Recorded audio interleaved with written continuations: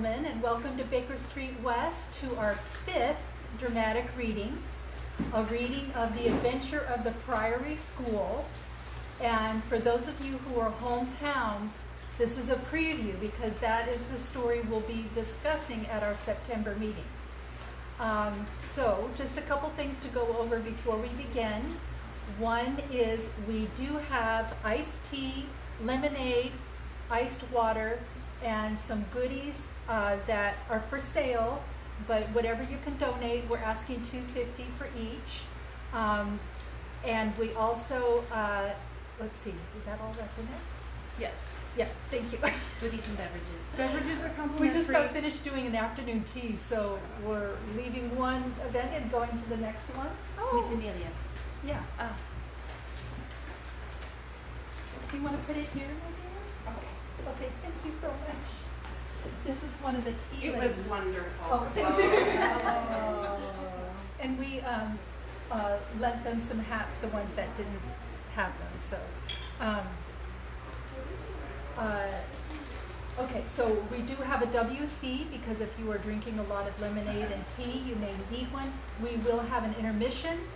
And just so you know, if you don't know already, it's towards this wall, down a slight step to the left, and we have authentic Victorian plumbing, which is a pull chain. And I always say use finesse and not force. So enjoy the dramatic reading. Let me introduce to you Jack Stapleton. Thank you. Thank you, Mrs. Hudson.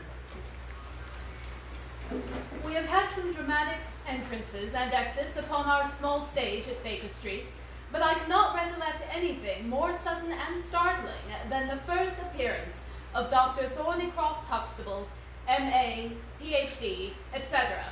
His card, which seemed too small to carry the weight of his academic distinctions, preceded him by a few seconds, and then he entered himself, so large, so pompous, and so dignified that he was the very embodiment of self-possession and solidity. And yet, his first action when the door had closed behind him was to stagger against the table, whence he slipped down upon the floor, and there was that majestic figure prostrate and insensible upon our bearskin half rug. We had sprung to our feet, and for a few moments we stared in silent amazement at this ponderous piece of wreckage, which told of some sudden and fatal storm far out on the ocean of life. Then Holmes hurried with a cushion for his head, and I with brandy for his lips.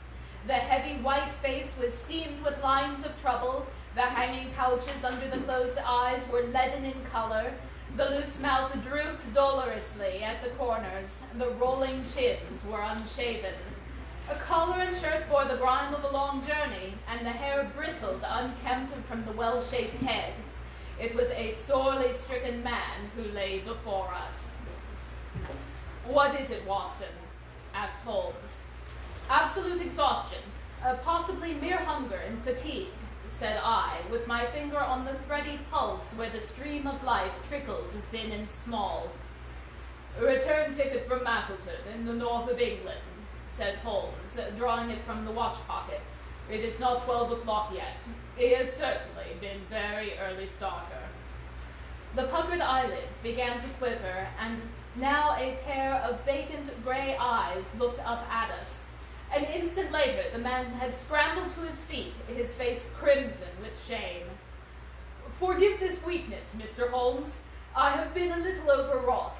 I thank you. If I might have a glass of milk and a biscuit, I have no doubt that I should be better. I came personally, Mr. Holmes, in order to ensure that you would return with me. I fear that no telegram would convince you of the absolute urgency of the case." "When you are quite restored." "I am quite well again. I cannot imagine how I came to be so weak. I wish you, Mr. Holmes, to come to Mackleton with me by the next train." My friend shook his head. "My colleague, Dr. Watson, could tell you that we are very busy at present. I am retained in this case of the Ferrers documents, and the Abergavenny murder is coming up for trial. Only a very important issue could call me from London at present. Important? Our visitor threw up his hands. Have you heard nothing of the abduction of the only son of the Duke of Holderness? What? The late cabinet minister? Exactly. We have tried to keep it out of the papers, but there was some rumor in the Globe last night. I thought it might have reached your ears. Holmes shot out his long, thin arm and picked out volume H in his encyclopedia of reference. Holderness, 6th Duke, KG, PC, half the alphabet. Baron Beverley, Earl of Carston. Dear me, what a list. Lord Lieutenant of Halmshire since 1900. Married Edith, a daughter of Sir Charles Appledore, 1888. Heir and only child, Lord Saltire. Owns about 250,000 acres, minerals in Lancashire and Wales. Address, Carlton House Terrace, Holderness Hall, Hampshire. Carston Castle, Bangor, Wales. Lord of the Admiralty, 1872. Chief Secretary of State for... Well, well, this man is certainly one of the greatest subjects of the crown. The greatest and perhaps wealthiest. I am aware, Mr. Holmes, that you take a very high line in personal matters, professional matters, that you are prepared to work for the work's sake. I may tell you, however, that His Grace has already intimated that a cheque for £5,000 will be handed over to the person who can tell him where his son is, and another 1,000 to him who can name the man or men who have taken him. It's a princely offer, said Holmes. Watson, I think we shall accompany Dr. Huckstable back to the north of England. And now, Dr. Huckstable, when you have consumed that milk, you will kindly tell me what has happened, when it happened, how it happened, and, finally, what Dr. Thornycroft Huckstable of the Priory School near Mappleton has to do with the matter, and why he comes to me 3 days after an event, the state of your chin gives the date, to ask for my humble services. Our visitor had consumed his milk and biscuits. The light had come back to his eyes, and the color to his cheek as he set himself with great vigor and lucidity to explain the situation.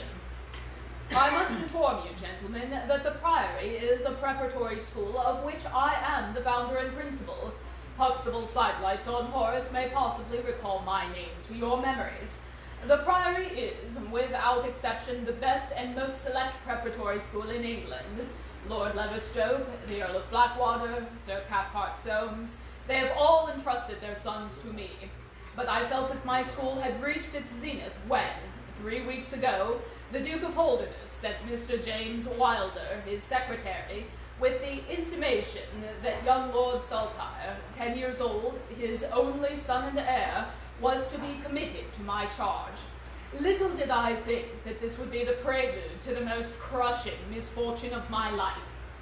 On May 1st, the boy arrived, and that being the beginning of the summer term. He was a charming youth and soon fell into our ways. I may tell you, I trust I am not indiscreet, but half-confidences are absurd in such a case, that he was not entirely happy at home. It is an open secret that the Duke's married life had been not a peaceful one, and the matter had ended in a separation by mutual consent, the Duchess taking up her residence in the south of France. This had occurred very shortly before, and the boy's sympathies are known to have been strongly with his mother. He moped after her departure from Holderness Hall, and it was for this reason that the Duke desired to send him to my establishment. In a fortnight, the boy was quite at home with us, and was apparently absolutely happy. He was seen on the night of May 13th, that is, the night of last Monday. His room was on the 2nd floor, and was approached through another, larger room in which 2 boys were sleeping. These boys saw and heard nothing, so that it is certain that the young Saltaire did not pass out that way. His window was open, and there is a stout ivy plant leading to the ground. We could find no trace of footmarks below, but it is sure that this is the only possible exit. His absence was discovered at 7 o'clock on Tuesday morning. His bed had been slept in. He had dressed himself fully before going out in his usual school suit of black Eton jacket and dark grey trousers. There were no signs that anyone had entered the room, and it is quite certain that anything in the nature of cries or a struggle would have been heard, since Conte, the elder boy in the anteroom, is a very light sleeper. When Lord Saltaire's disappearance was discovered, I at once called the roll of the whole establishment, boys, masters, and servants. It was then that we ascertained that Lord Saltaire had not been alone in his flight. Heidegger, the German master, was missing. His room was on the second floor, at the farther end of the building, facing the same way as Lord Saltaire's. His bed had not also been slept in, but he had apparently gone away partially dressed, since his shirt and socks were lying on the floor. He had undoubtedly let himself down by the ivy, for we could see the marks of his feet where he had landed on the lawn. His bicycle was kept in a small shed beside this lawn, and it was also gone. He had been with me for 2 years, and came with the best of references, but he was a silent, morose man, not very popular with either masters or boys. No trace could be found of the fugitives, and now on Thursday morning we are as ignorant as we were on Tuesday. Inquiry was, of course, made at once at Holderness Hall. It is only a few miles away, and we imagined that some sudden attack of homesickness. He had gone back to his father, but nothing has been heard of him. The Duke is greatly agitated, and has, to me, you have seen yourselves the state of nervous prostration to which the suspense and the responsibility have reduced me. Mr. Holmes, if ever you put forward your full powers, I implore you to do so now, for never in your life could you have a case which is more worthy of them. Sherlock Holmes had listened with the utmost intentness to this statement of the unhappy schoolmaster.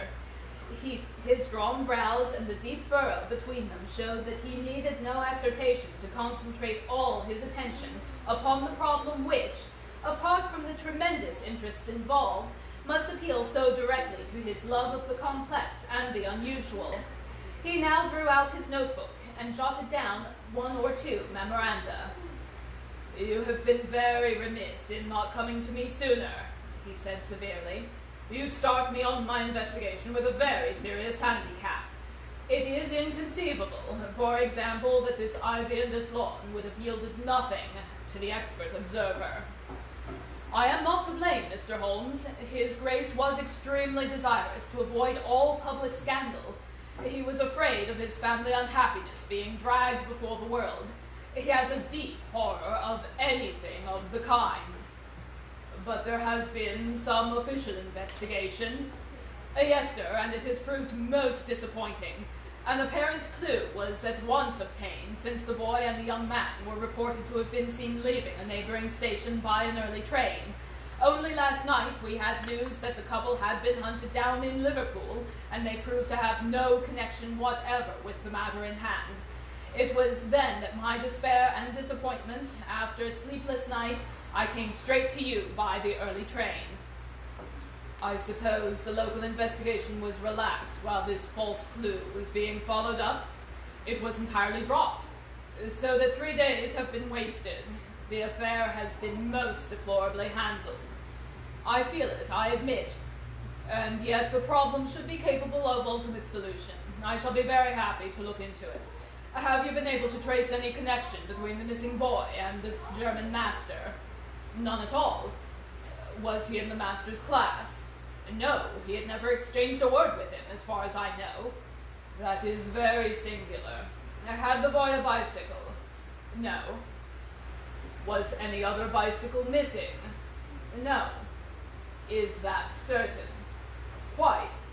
"Well now, do you mean to seriously suggest that this German rode off upon a bicycle in the dead of night, bearing the boy in his arms?" "Certainly not." "Then what is the theory in your mind?" "The bicycle may have been a blind. It may have been hidden somewhere, and the pair gone off on foot." "Quite so. But it seems rather an absurd blind, does it not? Were there other bicycles in this shed?" "Several."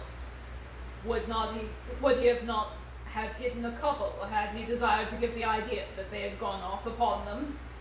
"I suppose he would." "Of course he would. The blind theory won't do. But the incident is an admirable starting point for an investigation. After all, a bicycle is not an easy thing to conceal or to destroy. One other question. Did anyone call to see the boy on the day before he disappeared? No.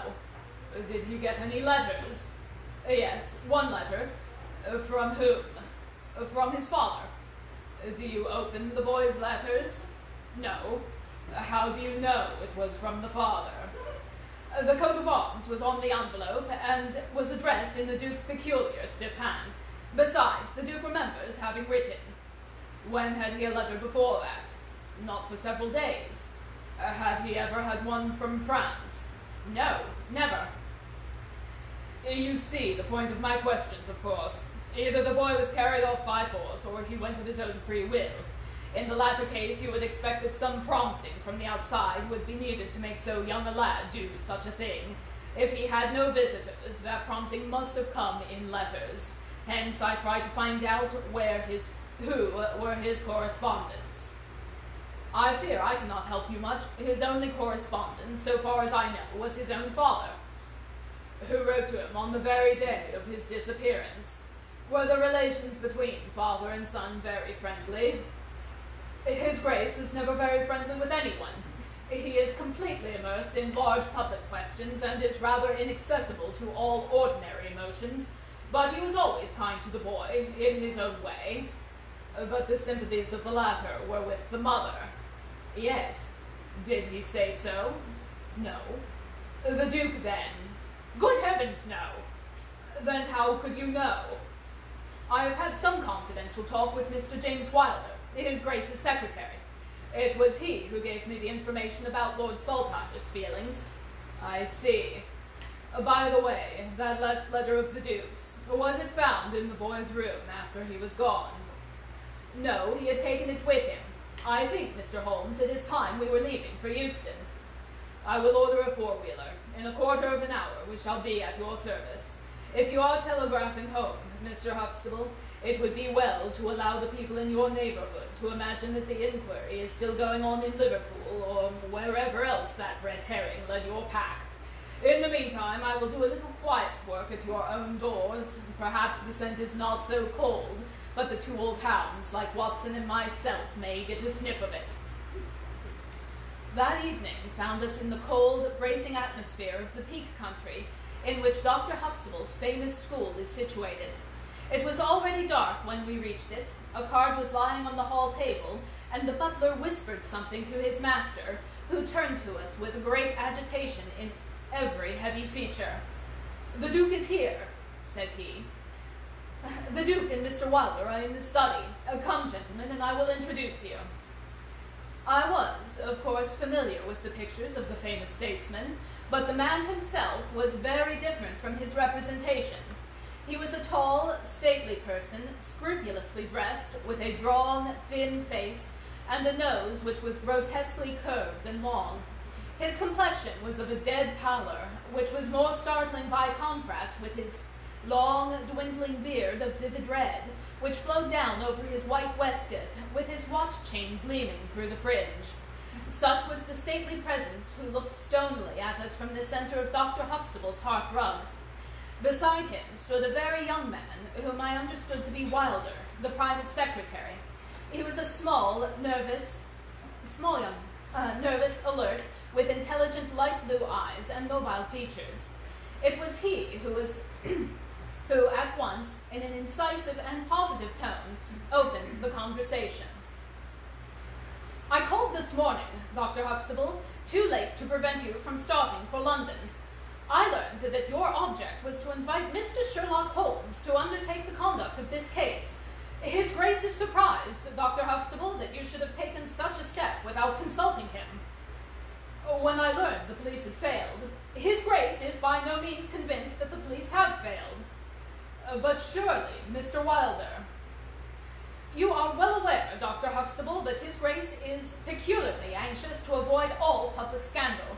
He prefers to take as few people as possible into his confidence." "The matter can be easily remedied," said the brow-beaten doctor. "Mr. Sherlock Holmes can return to London by the morning train."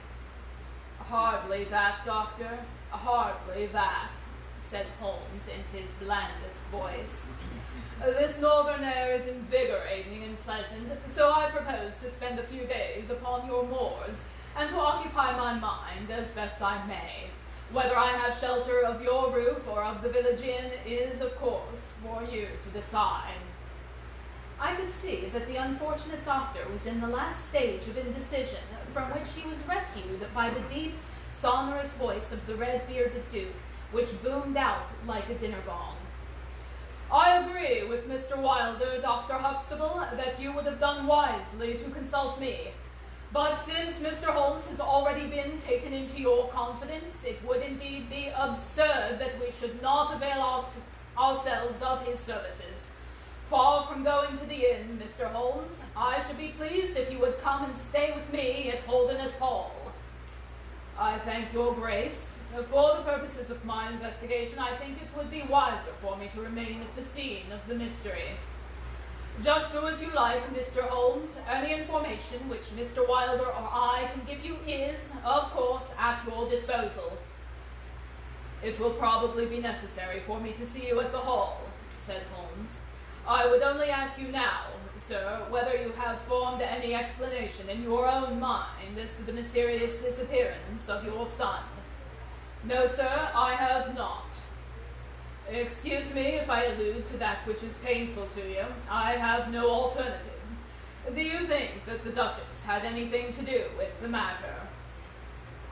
The great minister showed perceptible hesitation. I do not think so, he said at last.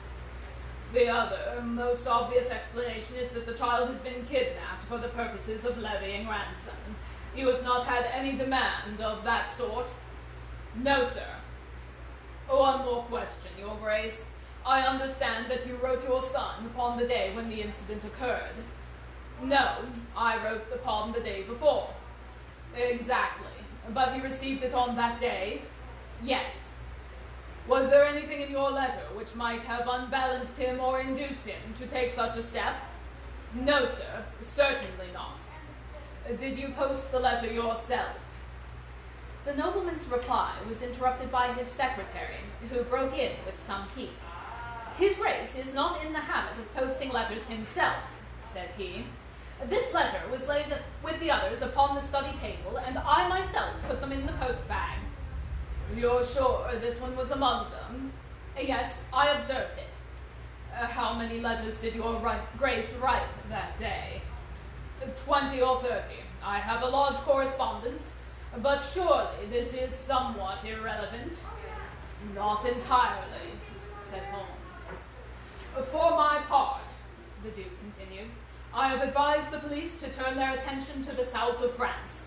I have already said that I do not believe that the Duchess would encourage so monstrous an action, but that the lad had the most wrong-headed opinions, and it is possible that he may have fled to her, aided and abetted by this German. I think, Dr. Huckstable, that we will now return to the hall. I could see that there were other questions which Holmes would have wished to put, but the nobleman's abrupt manner showed that the interview was at an end. It was evident that to his intensely aristocratic nature, this discussion of his intimate family matters with a stranger was most abhorrent, and that he feared lest every fresh question would throw a fiercer light into the discreetly shadowed corners of his ducal history. When the nobleman and his secretary had left, my friend flung himself at once with characteristic eagerness into the investigation. The boy's chamber was carefully examined and yielded nothing save the absolute conviction that it was only through the window that he could have escaped. The German master's room and effects gave no further clue. In his case, a trailer of ivy had given away under his weight, and we saw by the light of a lantern the mark on the lawn where his heels had come down. That one dent in the short green grass was the only material witness left of this inexplicable nocturnal flight. Sherlock Holmes left the house alone and only returned after 11. He had obtained a large ordnance map of the neighborhood, and this he brought into my room, where he laid it out on the bed, and, having balanced the lamp in the middle of it, he began to smoke over it, and occasionally to point out objects of interest with the reeking amber of his pipe. This case grows upon me, Watson, said he.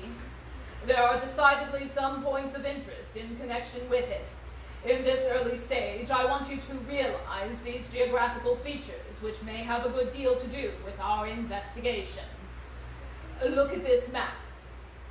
With regrets, I do not have a map. This dark square is the Priory School. I'll put a pin in it. Now, this line is the main road. You see that it runs east and west past the school, and you see that there is no side road for a mile either way. If these two folk passed this away by the road, it was this road. Exactly. By a singular and happy chance, we are now able to some extent to check what passed along this road during the night in question. At this point, where my pipe is now resting, a country constable was on duty from 12 to 6. It is, as you perceive, the first crossroad on the east side. This man declares that he was not absent from his post for an instant, and he is positive that neither boy nor man could have gone that way unseen. I have spoken with this policeman tonight, and he appears to me to be a perfectly reliable person. That locks this end. We now have to deal with the other. There is an inn here, the Red Bull, the landlady of which was ill. She had sent to Stapleton for a doctor, but he did not arrive until morning, being absent at another case. The people at the inn were alert all night awaiting his coming, and one or other of them seems to have continually had an eye upon the road. They declare that no one had passed. If their evidence is good, then we are fortunate enough to be able to block the west, and also to be able to say that the fugitives did not use the road at all. But the bicycle, I objected. Quite so. We will come to the bicycle presently. To continue our reasoning, if these people did not go by the road, they must have traversed the country to the north of the house, or to the south of the house. That is certain. Let us weigh the one against the other. On the south of the house is, as you perceive, a large district of arable land, cut up into small fields, with stone walls between them. There, I admit that a bicycle is impossible. We can dismiss the idea. We return to the country of the north. Here there lies a grove of trees, marked as the Ragged Shaw, and on the farther side stretches a great rolling moor, a lower guild moor, extending for 10 miles and sloping gradually upwards. Here at the side of this wilderness is Holderness Hall, 10 miles by road, but only 6 across the moor. It is a peculiarly desolate plain. A few more farmers have small holdings where they rear sheep and cattle. Except these, the plover and the curlew are the only inhabitants until you come to the Chesterfield High Road. There is a church there, you see, a few cottages and an inn. Beyond that, the hills become precipitous. Surely it is here to the north that our quest must lie. But the bicycle, I persisted. Well, well, said Holmes impatiently. A good cyclist does not need a high road. The moor is intersected with paths, and the moon was at full. Hello, what is this? There was an agitated knock at the door, and an instant afterwards Dr. Huckstable was in the room. In his hand he held a blue cricket cap with a white chevron on the peak. At last we have a clue, he cried. Thank heaven, at last we are on the dear boy's track. It is his cap. Where was it found? In the van of the gypsies who camped on the moor. They left on Tuesday. Today the police tracked them down and examined their caravan. This was found.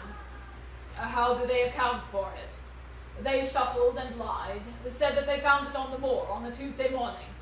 They know where he is, the rascals. Thank goodness they are all safe under lock and key. Either the fear of the law or the Duke's purse will certainly get out of them all that they know. So far, so good, said Holmes, when the doctor had at last left the room. It at least bears out the theory that it is on this side of the lower Guild Moor that we must hope for results. The police have really done nothing locally save the arrest of these gypsies. Look here, Watson. There is a watercourse across the moor. You see it marked in the map. In some parts it widens into a morass. This is particularly so in the region between Holderness Hall and the school. It is vain to look elsewhere for tracks in this dry weather. but at that point there is certainly a chance of some record being left. I will call you early tomorrow morning, and you and I will try if we can throw some light on this mystery. The day was just breaking when I awoke to find the long, thin form of Holmes by my bedside. He was fully dressed and had apparently already been out. "I have done the lawn in the bicycle shed," said he. "I have also had a ramble through the ragged shaw. Now, Watson, there is cocoa ready in the next room. I must beg you to hurry, for we have a great day before us." His eyes shone, and his cheek was flushed with the exhilaration of the master workman who sees his work lies ready before him. A very different Holmes, this active, alert man, from the introspective and pallid dreamer of Baker Street. I felt, as I looked upon that supple figure, alive with nervous energy, that it was indeed a strenuous day that awaited us. And yet it opened in the blackest disappointment. With high hopes we struck out across the peaty russet moor, intersected with thousands of sheep paths, until we came to the broad light green belt which marked the morass between us and Holderness. Certainly, if the lad had gone homewards, he must have passed this, and he could not pass it without leaving his trace. But no sign of him or the German could be seen. With a darkening face, my friend strode along the margin, eagerly observant of every muddy stain upon the mossy surface. Sheep marks there were in profusion, and at one place, some miles down, cows had left their tracks. Nothing more. "Check number 1, said Holmes, looking gloomily over the rolling expanse of the moor. "There is another morass down yonder, and a narrow neck between. Hullo, hullo, hullo! What have we here?" We had come to a small black ribbon of pathway. In the middle of it, clearly marked on the sodden soil, was the track of a bicycle. "Hurrah!" I cried. "We have it!" But Holmes was shaking his head, and his face was puzzled and expectant rather than joyous. "A bicycle, certainly, but not the bicycle," said he. "I am familiar with 42 different impressions left by tires. This, as you perceive, is a Dunlop, with a patch upon the outer cover. Heidegger's tires were Palmer's, leaving longitudinal stripes. Evelyn, the mathematical master, was sure upon this point. Therefore, it is not Heidegger's track. The boys, then? Possibly, if we could prove a bicycle to have been in his possession. But this we have utterly failed to do. This track, as you perceive, was made by a rider who was going from the direction of the school. Or towards it. No, no, my dear Watson. The more deeply sunk impression is, of course, the hind wheel, upon which the weight rests. You perceive several places where it has passed across and obliterated the more shallow mark of the front one. It was undoubtedly heading away from the school. It may or may not be connected with our inquiry, but we will follow it backwards before we go any farther. We did so, and at the end of a few hundred yards lost the tracks as we were emerging from the boggy portion of the moor. Following the path backwards, we picked out another spot where a spring trickled across it. Here, once again, was the mark of the bicycle, though nearly obliterated by hooves of cows. After that, there was no sign, but the path ran right on to the ragged shaw, the wood which backed on to the school. From this wood, the cycle must have emerged. Holmes sat down on a boulder and rested his chin in his hands. I had smoked 2 cigarettes before he moved. "Well, well," he said at last, "it is of course possible that a cunning man might change the tire of his bicycle in order to leave unfamiliar tracks. A criminal who is capable of such a thought is a man whom I should be proud to do business with. We will leave this question undecided and hark back to our morass again, for we have left a good deal unexplored." We continued our systematic survey of the edge of the sodden portion of the moor, and soon our perseverance was gloriously rewarded. Right across the lower part of the bog lay a miry path. Holmes gave a cry of delight as he approached it. An impression like a fine bundle of telegraph wires ran down the center of it. It was the Palmer tire. "Here is Herr Heidegger, sure enough," cried Holmes exultantly. "My reasoning seems to have been pretty sound, Watson. I congratulate you. But we still have a long way to go. Kindly walk clear of the path. Now, let us follow the trail. I fear that it will not lead very far." We found, however, as we advanced, that this portion of the moor was intersected with soft patches, and though we frequently lost sight of the track, we always succeeded in picking it up once more. "Do you observe," said Holmes, "that the rider is now undoubtedly forcing the pace? There can be no doubt of it. Look at this impression. When you get both tires clear, the one is as deep as the other. That can only mean that the rider is throwing his weight on the handlebar as a man does when he is sprinting. By Jove, he has had a fall." There was a broad, irregular smudge covering some yards of the track. Then there were a few footmarks, and the tire reappeared once more. "A side slip," I suggested. Holmes held up a crumpled branch of flowering gorse. To my horror, I perceived that the yellow blossoms were all dabbled with crimson. On the path, too, and among the heather, were dark stains of clotted blood. "Bad," said Holmes. "Bad. Stand clear, Watson. Not an unnecessary footstep. What do I read here?" He fell, wounded. He fell, wounded. He stood up. He remounted. He proceeded. But there is no other track. Cattle on this side path. He was surely not gored by a bull. Bull? Impossible. But I see no traces of anyone else. We must push on, Watson. Surely, with stains as well as the track to guide us, he cannot escape us now. Our search was not a very long one. The track of the tire began to curve fantastically upon the wet and shining path. Suddenly, as I looked ahead, the gleam of metal caught my eye from amid the thick gorse bushes. Out of them we dragged the bicycle, palmer tired, one pedal bent, the whole front of it horribly smeared and slobbered with blood. On the other side of the bushes, a shoe was projecting. We ran round, and there lay the unfortunate rider. He was a tall man, fully bearded with spectacles, one glass of which had been knocked out. The cause of his death was a frightful blow upon the head, which had crushed in part of his skull. That he could have gone on after receiving such an injury said much for the vitality and courage of the man. He wore shoes, but no socks, and his open coat disclosed a nightshirt beneath it. It was undoubtedly the German master.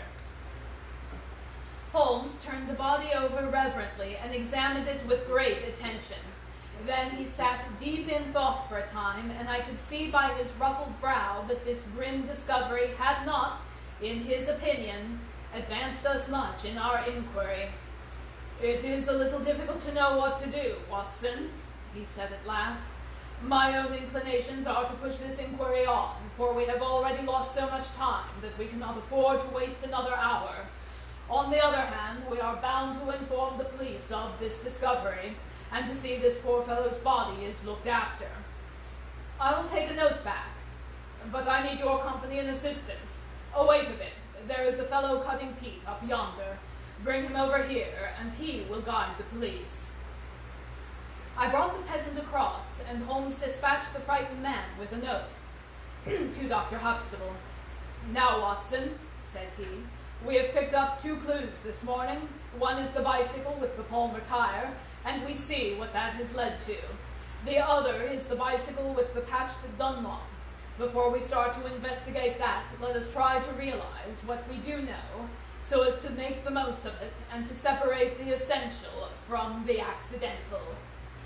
First of all, I wish to impress upon you that the boy certainly left of his own free will. He got down from his window and he went off, either alone or with someone. That is sure." I assented. "Well now, let us turn to this unfortunate German master.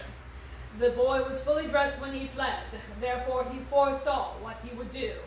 But the German went without his socks. He certainly acted on very short notice." "Undoubtedly." "Why did he go?" "Because from his bedroom window he saw the flight of the boy. Because he wished to overtake him and bring him back. He seized his bicycle, pursued the lad, and in pursuing him, met his death." So it would seem. And now I come to the critical part of my argument. The natural action of a man in pursuing a little boy would be to run after him. He would know that he could overtake him, but the German does not do so. He turns to his bicycle. I am told he was an excellent cyclist. He would not do this if he did not see that the boy had some swift means of escape. The other bicycle. Let us continue our reconstruction. He meets his death 5 miles from the school, not by a bullet, mark you, which even a lad might conceivably discharge, but by a savage blow dealt by a vigorous arm. The lad then had a companion in his flight, and the flight was a swift one, since it took 5 miles before an expert cyclist could overtake them. Yet we survey the ground round the scene of the tragedy. What do we find? A few cattle tracks, nothing more. I took a wide sweep round, and there is no path within 50 yards. Another cyclist could have nothing to do with the actual murder, nor were there any human footmarks. Holmes, I cried, this is impossible. Admirable, he said, a most illuminating remark. It is impossible as I state it, and therefore I must in some respect have stated it wrong. Yet you saw for yourself. Can you suggest any fallacy? He could not have fractured his skull in a fall? In a morass, Watson? I am at my wit's end. Tut, tut. We have solved some worse problems. At least we have plenty of material, if we can only use it. Come then, and having exhausted the Palmer, let us see what the Dunlop with the patched tire has to offer us. We picked up the track and followed it onwards for some distance, but soon the moor rose into a long, heather-tufted curve, and we left the watercourse behind us. No further help from tracks could be hoped for.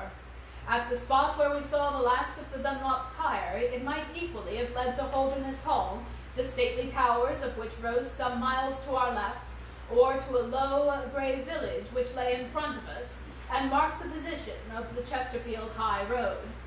As we approached the forbidding and squalid inn, with a sign of a gamecock above the door, Holmes gave a sudden groan and clutched me by the shoulder to save himself from falling.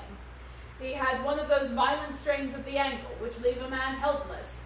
With difficulty, he limped to the door, where a squat, dark, elderly man was smoking a black clay pipe. "How are you, Mr. Reuben Hayes?" said Holmes. "Oh, are you, and how do you get my name so pat?" said the countryman answered, with a suspicious flash of a pair of cunning eyes. "Well, it's printed on the board above your head. It's easy to see a man who is master of his own house. I suppose you haven't such thing as a carriage in your stables." "No, I have not. I can hardly put my foot to the ground." "Don't put it to the ground." "But I can't walk." "Well then, oh." Mr. Reuben Hayes's manner was far from gracious, but Holmes took it with admirable good humor. "Look here, my man. This really is rather awkward fix for me. I don't mind how I get on." "Neither do I," said the morose landlord. "The matter is very important. I would offer you a sovereign for the use of a bicycle." The landlord pricked up his ears. "Where do you want to go?" "To Holderness Hall." "House of the Duke, I suppose," said the landlord, surveying our mud-stained garments with ironical eyes. Holmes laughed good-naturedly. "He'll be glad to see us, anyhow." "Why?" "Because we bring him news of his lost son." The landlord gave a very visible start. "What, you're on his track?" "He has been heard of in Liverpool. They expect to get him every hour." Again, a swift change passed over the heavy, unshaven face. His manner was suddenly genial. "I've less reason to wish the Duke well than most men, for I was his head coachman once, and it was cruel bad he treated me. It was him that sacked me without a character on the word of a lime-corn chandler, but I'm glad to hear that the young lord was heard of in Liverpool, and I'll help you take the news to the Hall." "Thank you," said Holmes. "Oh, we'll have some food first, and then you can bring round the bicycle."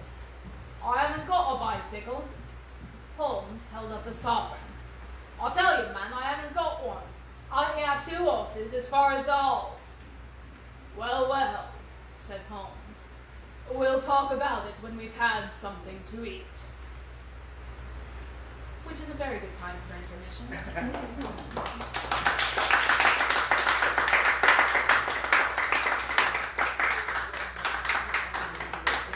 As Mrs. Hudson so kindly pointed out, there are goodies in the pub. Let us say about 10 minutes for the intermission, unless everybody reconvenes faster.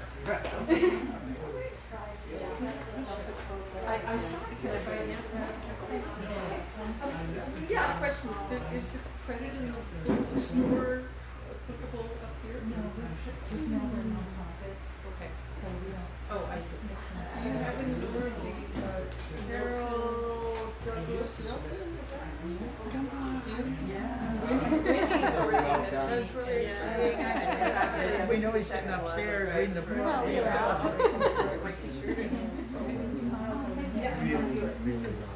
Did you enjoy it? One of my favorites, but you know, it's something different to have it actually read. Reading it, it's very different. And so, as you're reading it, It's fun. it's flashing all over in front of my face. His family. Yes, it's the surliness of Mr. Hayes. You know, you captured the surliness very well. I can't wait for them. It's the only way to look at it. It really is. Yeah.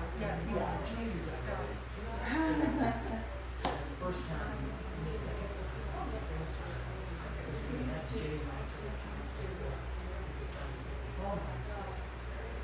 And that last time,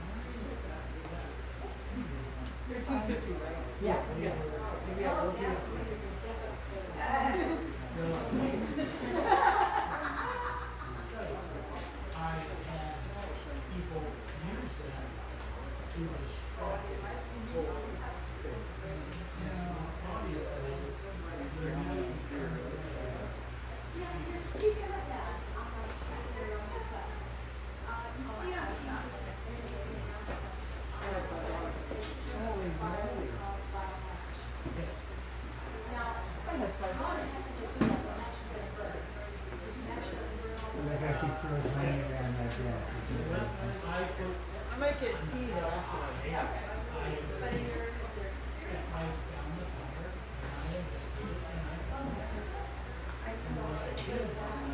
I can hear her all the way back. She's great. I can hear you all the way back. You would make it. I don't know how to. Okay, you would do that. That I could go. Yeah. But I have to have the 2 more groups. It's not long.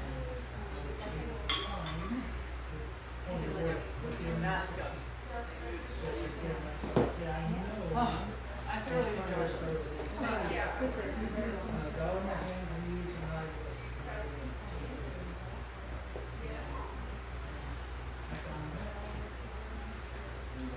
again, very Very well done. Oh, yeah, I really had, you've been here before. No, it's the first time Oh, I know, I missed only one because I was away. Ah. So I couldn't see it. Yeah. The last one that I got missed. And I wanted to see every one of them. Yes. But yeah, it was just thoroughly. This is the first time we all had to work out. So we stopped looking at this. There's about.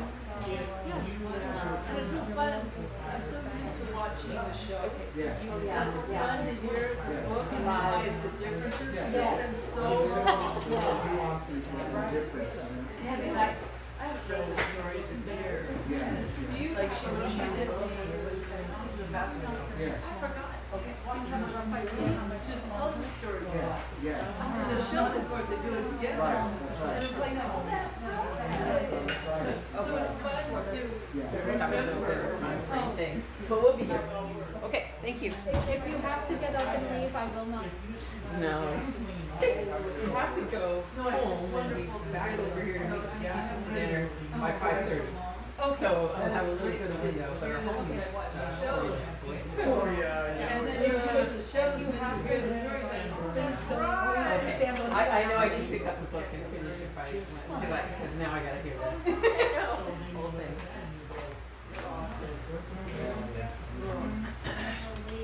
So then you pick up the forward and you share it.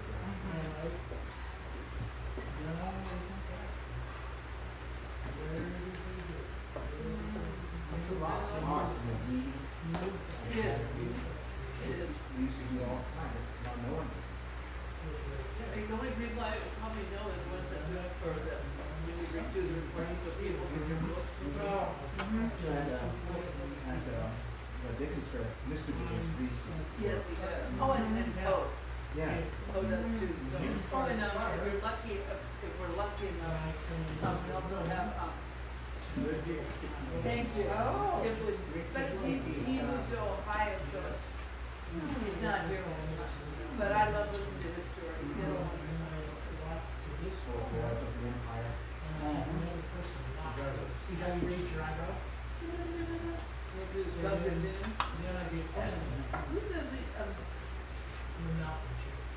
he's the one that does the story about the wall You're not the chick. and the giant and Here's the telling me. kids, the children are playing. And then, You know, I saw the fire over here.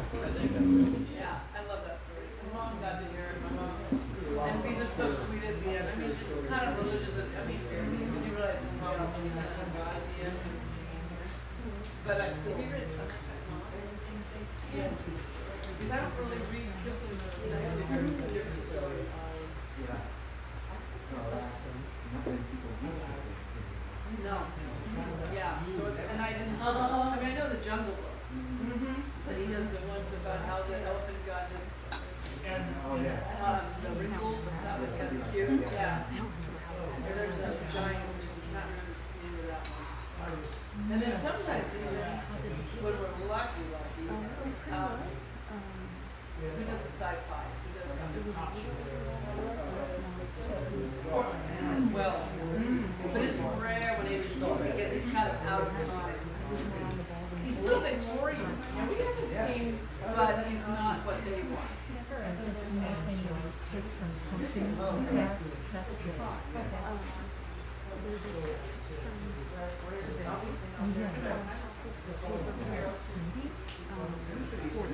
Oh my goodness, I saw I mean, that. on the schedule. That's nice. He does it at his house. I've never watched that because that is a different time in the world. Oh, yeah, yeah. Oh yeah, he does.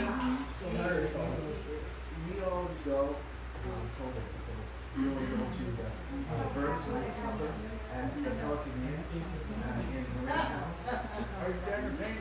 Oh, is that right? Oh, is that right? Well, the Birds Night Supper, Mr. Dickens and Mr. Burns.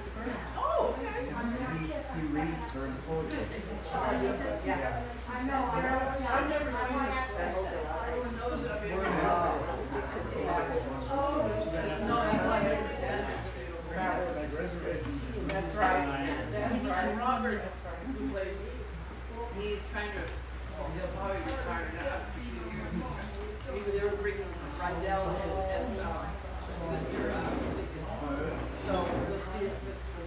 will start up again. Rydell is not the same Well, no, because John, Robert was exactly right. Yes. Yeah, exactly. And he's not trying. I put in $12. Because Yeah. well, things start off with rent there, right? Usually early estates, Yes. right? Yes. And I think I've never seen a man who looks better in a pair of high boots. The red leather. Yes. I know. I love that. And Ori was, yeah, you know, this is on the other hand. As sister there, and then now he's she plays in the Dickens, but Ori plays his sister. Yeah, which is his second cousin or something. I don't know Ori. The tall, very elegant woman. You've seen her because wherever he is. So ladies and gentlemen, we'll get started again on the rest of the Priory School. The rest of the school. Come back.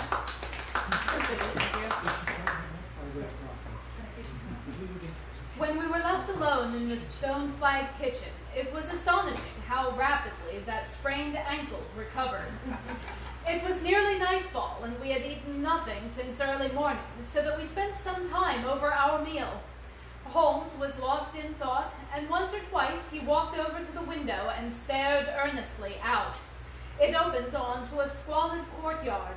In the far corner was a smithy, where a grimy lad was at work. On the side were the stables. Holmes had sat down again after one of these excursions, when he suddenly sprang out of his chair with a loud exclamation. "By heavens, Watson, I believe I've got it," he cried. Yes, it must be so.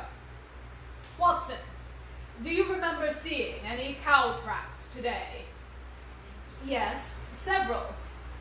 "Where?" "Well, everywhere. They were at the morass, and again on the path, and again near where poor Hyder met his death." "Exactly. Well now, Watson, how many cows did you see on the moor?" "I don't remember seeing any." "Strange, Watson, that we should see tracks all along our line, but never a cow on the whole moor. Very strange, Watson, eh?" "Yes, it is strange." "Now, Watson, make an effort. Throw your mind back. Can you see those tracks upon the path?" "Yes, I can." "Can you recall that the tracks were sometimes like that, Watson?" He arranged a number of breadcrumbs in this fashion, 2 by 2 by 2, and sometimes like this, 2 and 1, and 2 and 1, and 2 and 1, and occasionally like this, 1 and 1 and 1 and 1. Can you remember that? "No, I cannot." "But I can. I could swear to it. However, we will go back at our leisure and verify it. What a blind beetle I have been to not draw my conclusion." "And what is your conclusion?" "Only that it is a remarkable cow which walks, canters, and gallops." "By George, Watson, it was no brain of a country publican that thought of such a blind as that. The coast seems to be clear, save for that lad in the smithy. Let us slip out and see what we can see." There were 2 rough-haired, unkempt horses in the tumble-down stable. Holmes raised the hind leg of one and then laughed out loud. "Old shoes, but newly shod. Old shoes, but new nails. This case deserves to be a classic. Let us go across to the smithy." The lad continued his work without regarding us. I saw Holmes's eyes darting to right and left among the litter of iron and wood which was scattered about the floor. Suddenly, however, we heard a step behind us, and there was the landlord, his heavy eyebrows drawn down over his savage eyes, his swarthy features convulsed with passion. He had a short, metal-headed stick in his hand, and he advanced in so menacing a fashion that I was right glad to feel the revolver in my pocket. "You infernal spies!" the man cried. "What are you doing out there?" "Why, Mr. Reuben Hayes," said Holmes coolly, One might think you were afraid of our finding something out. The man mastered himself with a violent effort, and his grim mouth loosened into a false laugh, which was more menacing than his frown. You're welcome to all you can find out in my smithy, said he. But look here, mister. I don't care for you folk going poking about my place without my leave, so the sooner you pay your score and get out of it, the better I shall be pleased. All right, Mr. Hayes, no harm meant, said Holmes. We've been having a look at your horses, but I think I'll walk after all. It's not so far, I believe. Not more than 2 miles to the old gate. That's the road up to the left. He watched us with sullen eyes until we had left his premises. We did not go very far along the road, for Holmes stopped the instant that the curve hid us from the landlord's view. We were warm, as the children say, at that inn, said he. I seem to grow colder every step I take away from it. No, I can't possibly leave it. I am convinced, said I, that this Reuben Hayes knows all about it. A more self-evident villain I never saw. Oh, he impressed you in that way, did he? There are the horses. There is the smithy. Yes, it is an interesting place, this fighting cock. I think we shall have another look at it in an unobtrusive way.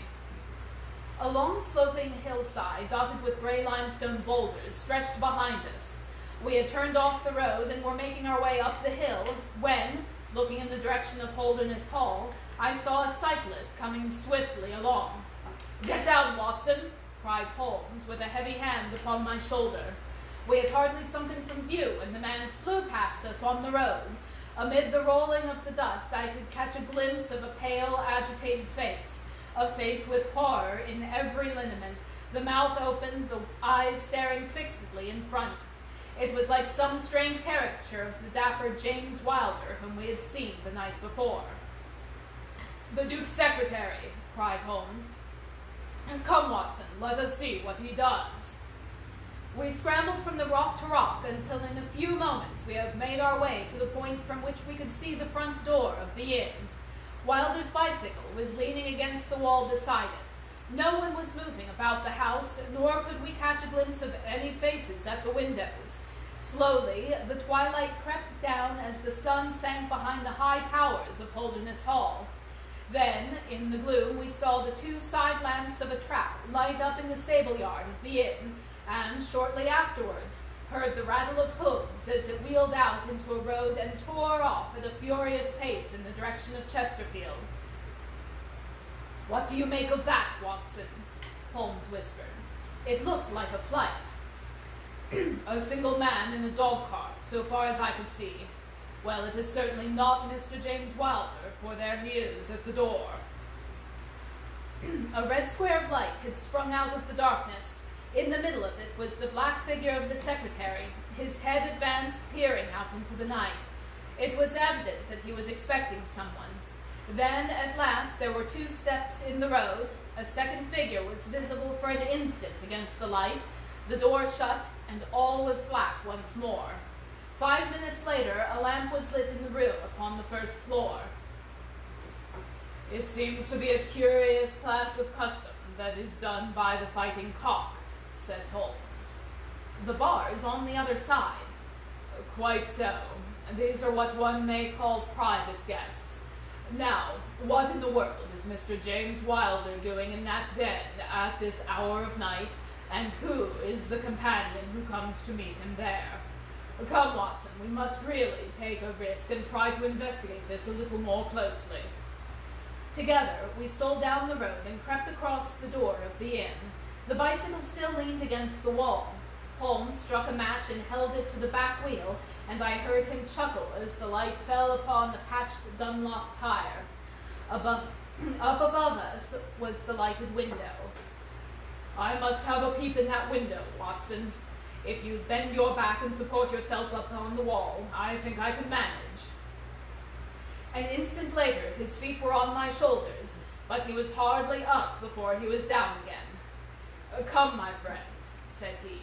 "Our day's work has been quite long enough. I think that we have gathered all we can. It's a long walk to the school, and the sooner we get started, the better. He had hardly opened his lips during the weary trudge across the moor, nor could he enter the school when would he enter the school when he reached it, but went on to Maccleston Station, whence he could send some telegrams. Late at night, I heard him consoling Dr. Huckstable, prostrated by the tragedy of his master's death, and later still, he entered my room as alert and vigorous as he had been when he had started in the morning. "All goes well, my friend," said he. "I promise that before tomorrow evening we shall have reached the solution of the mystery." At 11 o'clock the next morning, my friend and I were walking up the famous yew avenue of Holderness Hall. We were ushered through the magnificent Elizabethan doorway and into His Grace's study.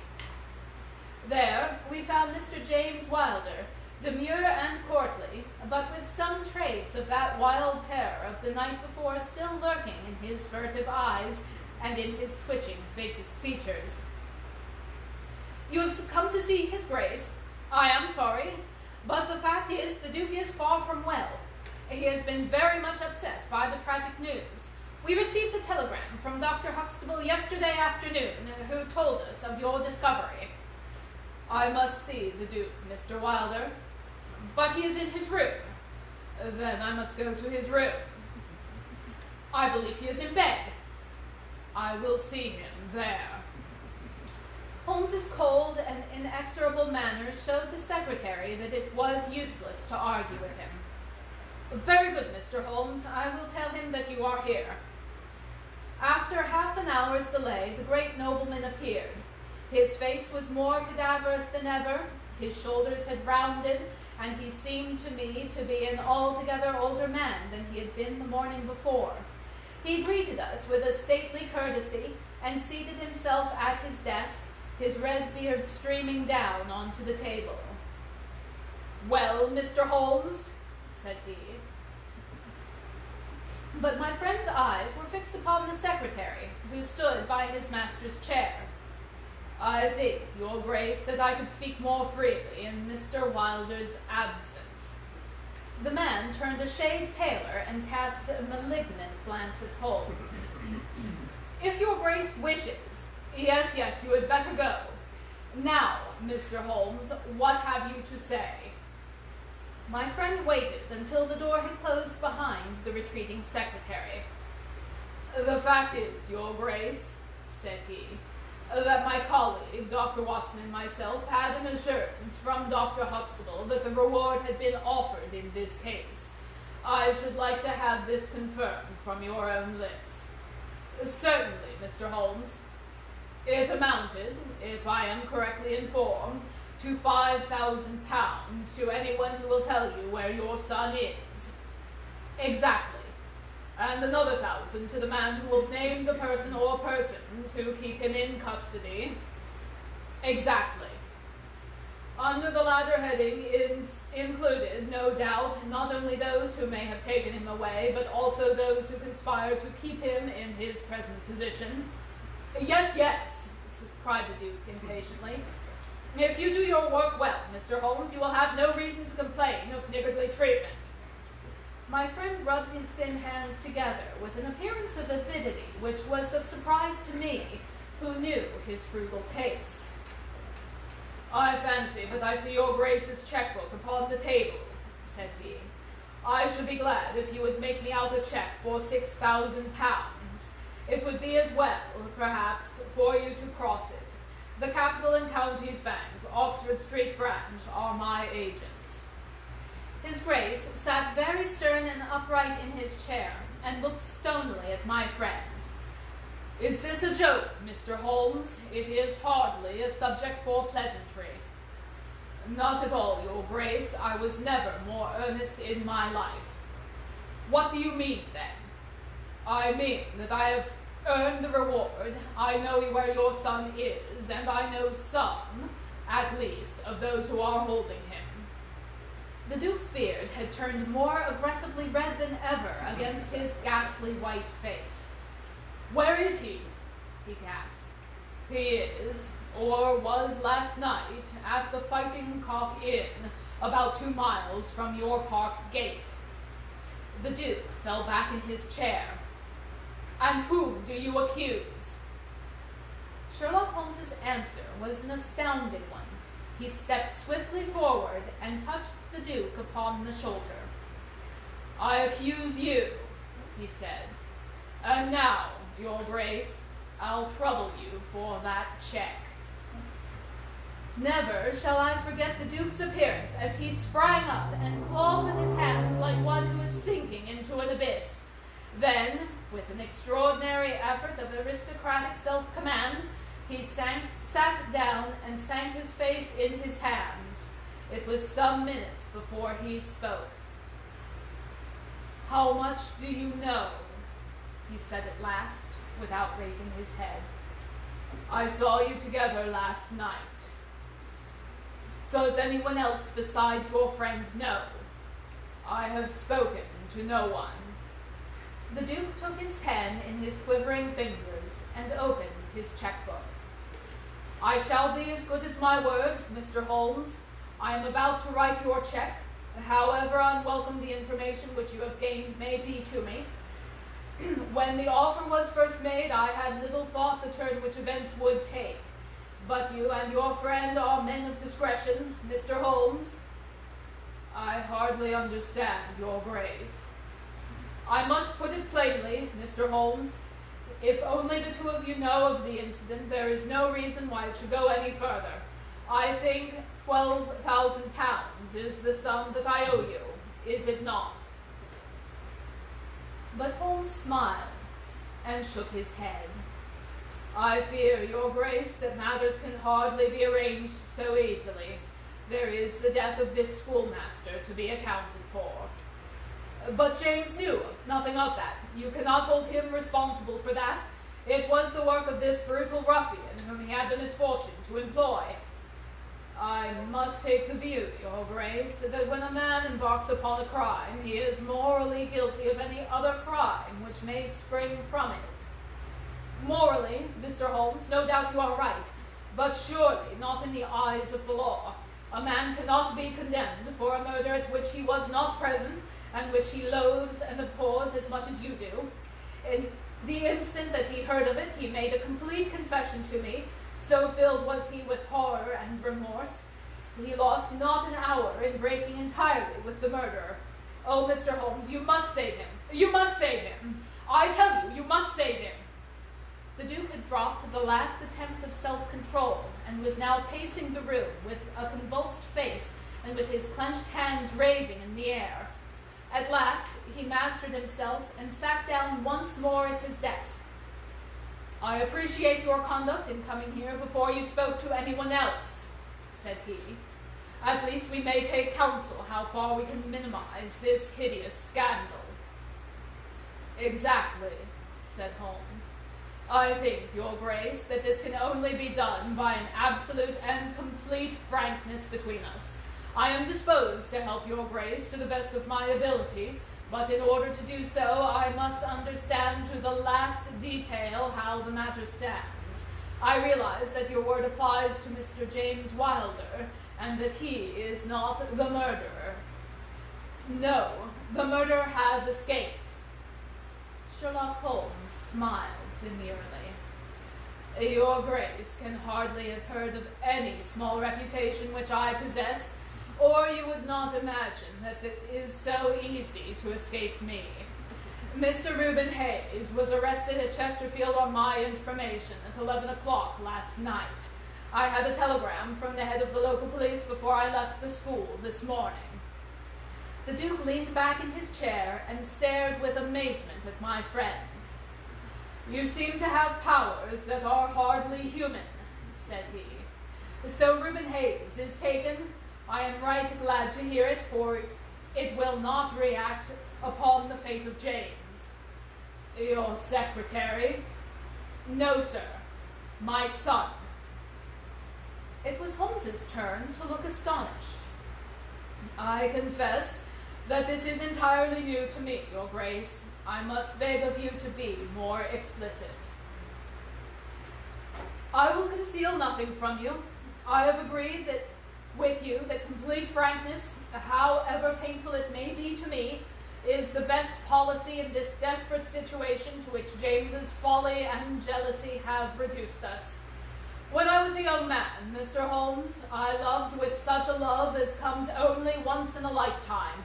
I offered the lady marriage, but she refused it on the grounds that such a match might mar my career. Had she lived, I would certainly have never married anyone else. She died and left this one child, whom for her sake I have cherished and cared for. I could not acknowledge the paternity to the world, but I gave him the best of educations, and since he came to manhood, I have kept him near my person. He surprised my secret, and has presumed ever since upon the claim which he is upon me, and upon his power of provoking a scandal which would be abhorrent to me. His presence, it has something to do with the unhappy issue of my marriage. Above all, he hated my young legitimate heir from the first with a persistent hatred. You may as well ask me why, under these circumstances, I still kept James under my roof. I answer that it was because I could see his mother's face in his, and that for her dear sake there was no end to my long suffering. All her pretty ways, too, there was not one of them which he could not suggest and bring back to my memory. I could not send him away, but I feared so lest he should do Arthur, that is Lord Saltire, a mischief, that I dispatched him for safety to Dr. Huckstable's school. James came into contact with this fellow Hayes because the man was a tenant of mine, and James acted as agent. The fellow was a rascal from the beginning, but in some extraordinary way James became intimate with him. He had always a taste for low company. When James determined to kidnap Lord Saltire, it was of this man's service that he availed himself. You remember that I wrote to Arthur upon that last day. Well, James opened the letter and inserted a note asking Arthur to meet him in the little wood called the Ragged Shaw, which is near to the school. He used the Duchess's name, and in that way got the boy to come. That evening James cycled over.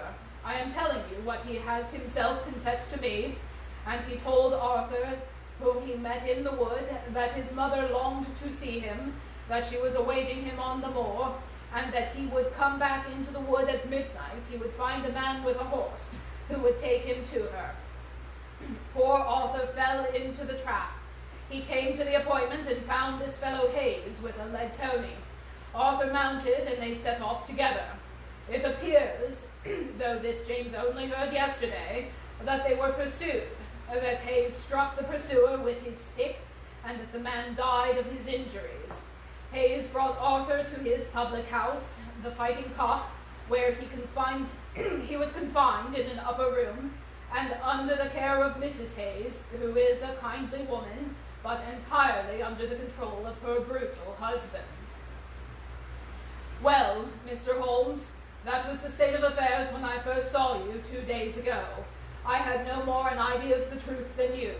You will ask me what was James's motive in doing such a deed. I answer that there was a great deal which was unreasoning and fanatical in the hatred which he bore my heir. In his view, he himself should have been heir of all of my estates, and he deeply resented those social laws which made it impossible. At the same time, he had a definite motive also. He was eager that I should break the entail, and he was of the opinion that it lay in my power to do so.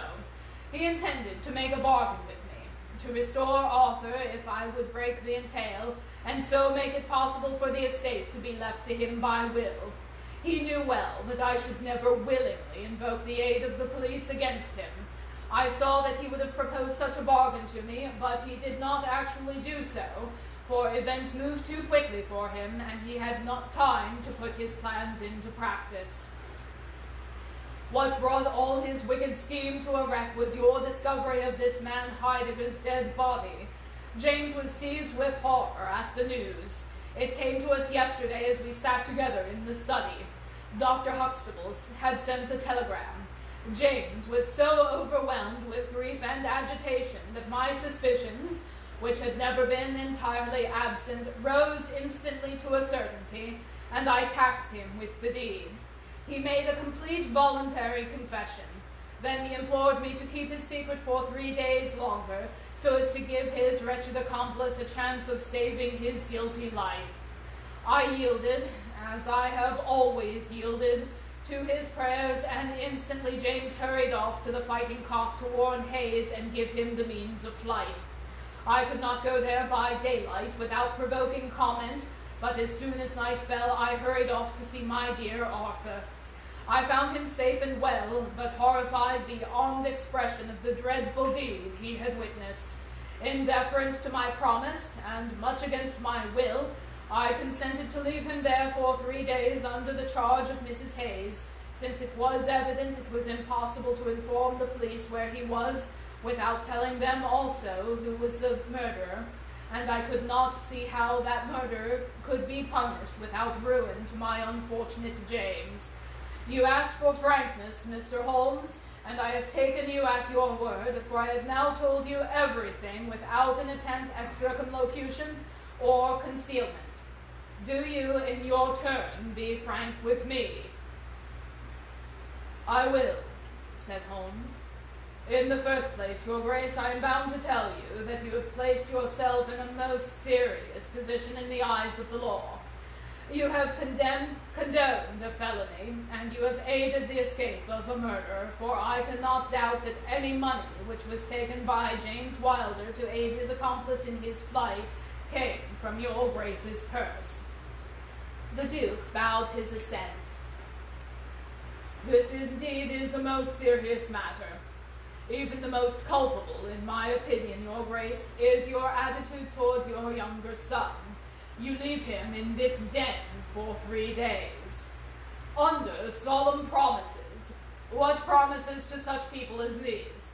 You have no guarantee that he will not be spirited away again.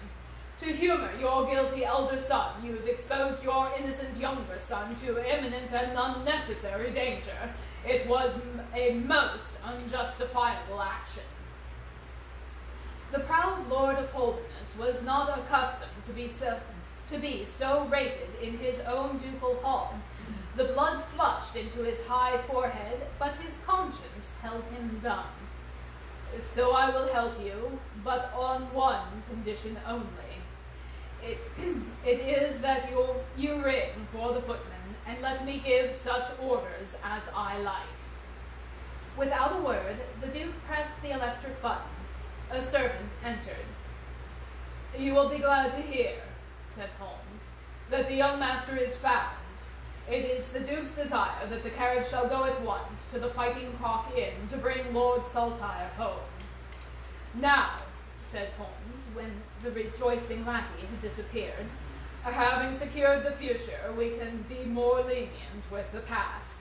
I am not in an official position, and there is no reason, so long as the ends of justice are served, why I should disclose all that I know. As to Hayes, I say nothing. The gallows awaits him, but I would do nothing to save him from it. What he will divulge I cannot tell, but I have no doubt that Your Grace could make him understand that it is in his interest to be silent.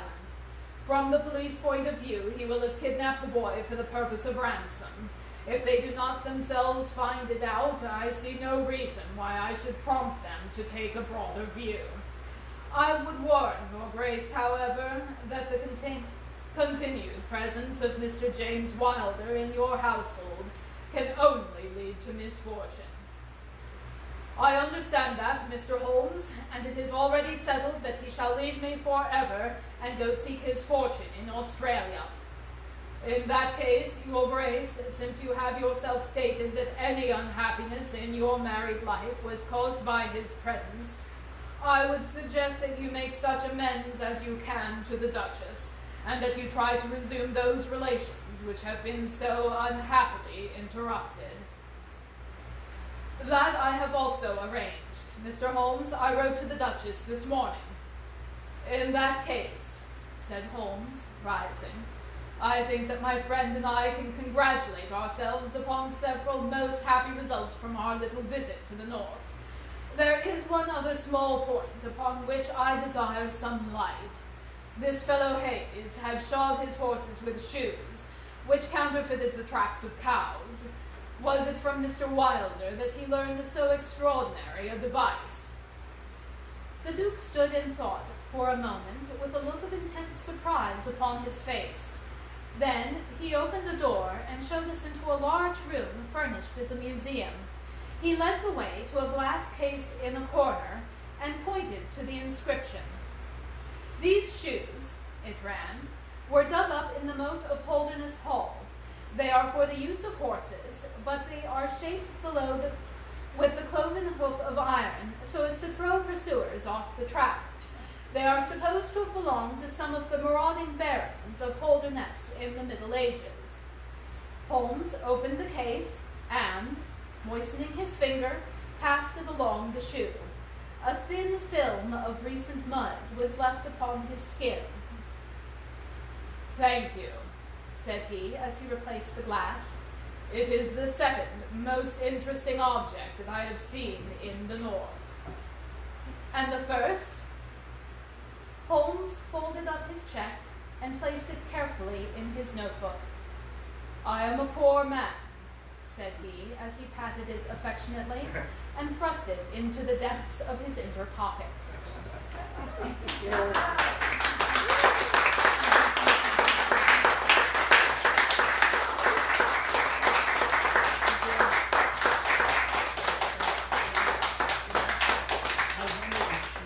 Thank you all so much for joining us today. Wonderful. She just knows. And when she said, I asked her, That was fabulous. So fabulous.